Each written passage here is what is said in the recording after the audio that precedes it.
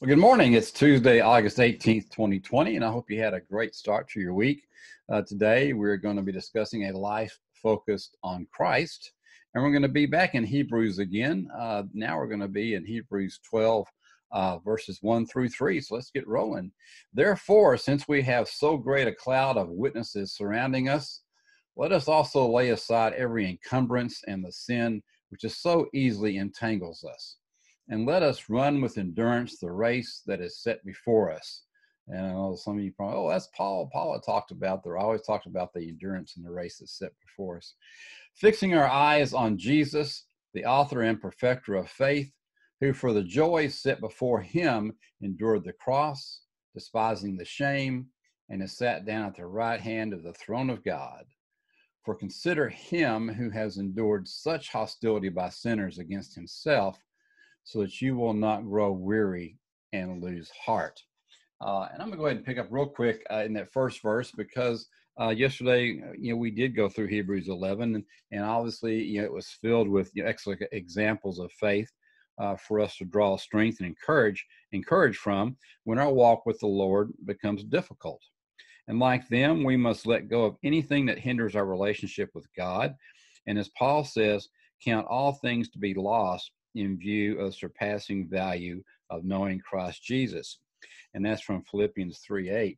And if you go into Philippians 3, that chapter, especially around 8 through 11, 8 through 12, somewhere in there, it'll talk about really goal setting and what you need to do. So in here, they're saying, count all things to be lost in view of the surpassing value of knowing Christ Jesus.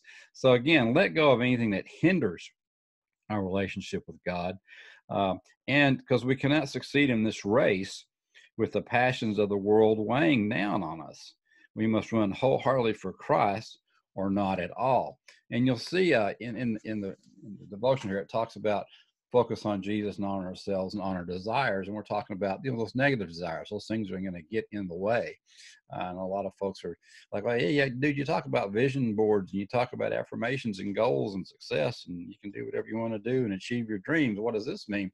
Well, no, it's saying don't lose focus on Jesus. Spiritual has to be one of those goal areas in your life. And if it's all about you and it's all about all the things you can accumulate and all the nasty things you can do and all this stuff, then no, that's not the way to go. So you need to take a step back. Let's talk about faith. A life of strong faith doesn't happen automatically. Like nothing happens automatically, right? Or without any effort on our part. That's why we're doing this. That's why we're in the Bible for 1 year.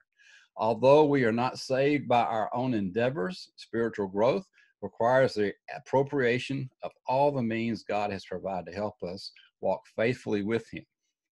And we should, one, learn from the lives of past heroes of faith, like those we read about yesterday in Hebrews 11, and knowing that others have faithfully navigated the stormy seas of life, it encourages us to persevere as well. We always want to read about folks who have done things, and everybody thinks everybody's an overnight success, but they're not. There's plenty of hard times in everybody's life, and so we want to know. We're happy to. It kind of makes us feel a little bit better when we know someone's been where we've been, right, and that they have overcome those things. But you want to rid yourself of any habitual sins or other burdens that hinder us from wholehearted devotion and obedience to the Lord.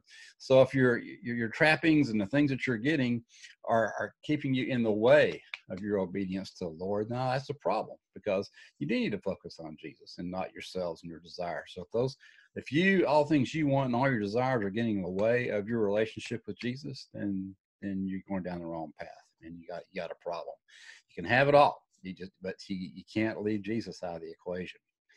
Christ has gone before us to model how to live faithfully, no matter how difficult the circumstances.